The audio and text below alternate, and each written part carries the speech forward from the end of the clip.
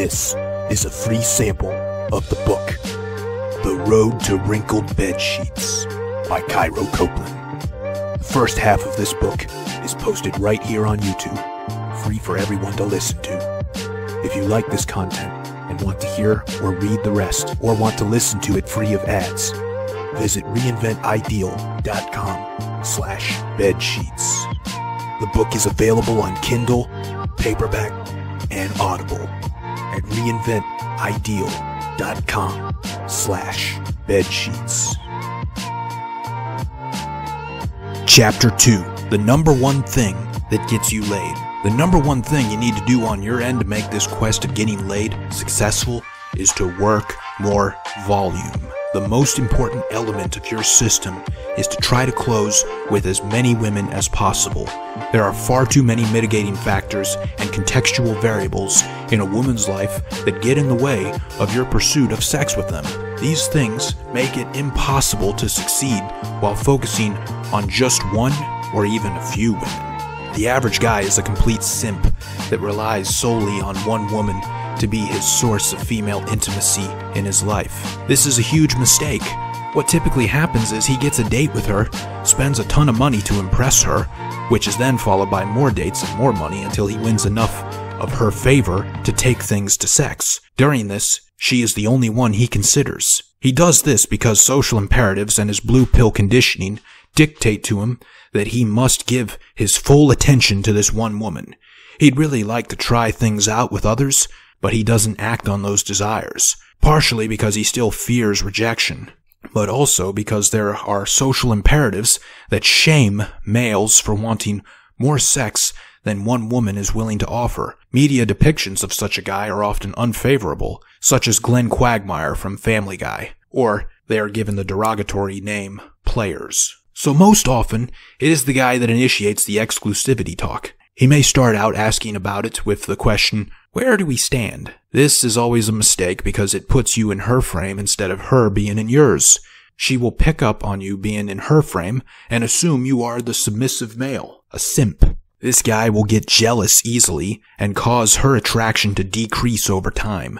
His neediness and constant reliance on her for attention, approval, and bedroom satisfaction drive her away. Statistically speaking, women are often the ones that end relationships. The guys are left very distraught about the union's demise and try desperately to get back with her. They may message her 1,000,000 times and blow up her phone, possibly even become a stalker, but after being told to fuck off in the harshest possible terms, he moves on, but in a downward spiral to depression. It could last for weeks or even months, until he meets a new woman and starts this cycle all over again. This is the dreaded disease of one-itis, and it is responsible for more male misery than anything else. When you focus solely on one woman, all your hopes and desires rest entirely on her. If it doesn't work out, as statistics suggest, you are set up for a terrible fall. In the case of one-itis, a guy will put so much effort and work into attaining her, and once she's gone, he sees nothing but a lost investment from which he will recover nothing. Not just emotions that can be restored, but also time is lost, which can never be replaced. Thus, working one woman at a time is extremely inefficient. Further, she can sense your desperation, or at least your eagerness for her to accept you, and is repelled by it. Adhering to blue pill conditioning, many guys continue to do this despite looking back at their lives only to see a long line of failed relationships that follow this cycle. Some do this even knowing that they are making themselves vulnerable to future pain. Their yearnings to attain a particular outcome is precisely what drives that outcome away. The correct course of action is to have and display outcome indifference. Many dating coaches and pickup artists prescribe outcome indifference for their frustrated male students and clients, but they never really say how to get it, and that's because the answer is socially unacceptable. Date non-exclusively. Some call it building a rotation. Others call it spinning plates. I call it a book of beauty, which is like a salesman's book of business. Once you have more than one net cast out to bring in a catch, you find yourself less clingy to the outcome of each cast than you would be had you only sent out one. Even better, all the nervousness and jitters for the first date disappear. The natural worry that accompanies you during a promising first date is reduced when you have another one planned the next day, or even later the same day. Volume is what matters the most. If you set up 30 dates with 30 different women, you are invincible. That way, if some flake, so what? If some don't like you, so what? If there are some you don't like, so what? You're still likely to have a few that you really connected with. Options. Having options and working the volume to create those options is what gives you the confidence to play to win instead of playing not to lose. The purpose of this is not to be a player with a long list for a lay count. The reason for doing this is so you won't be distraught or deeply hurt when women pull some bullshit on you like flaking, friend-zoning, and ghosting.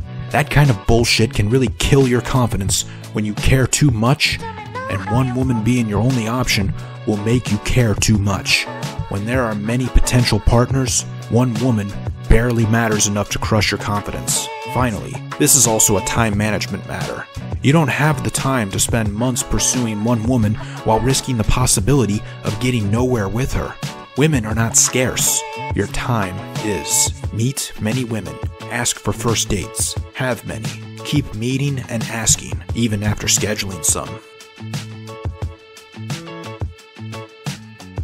Thank you for listening to this free sample of the book, The Road to Wrinkled Bedsheets by Cairo Copeland.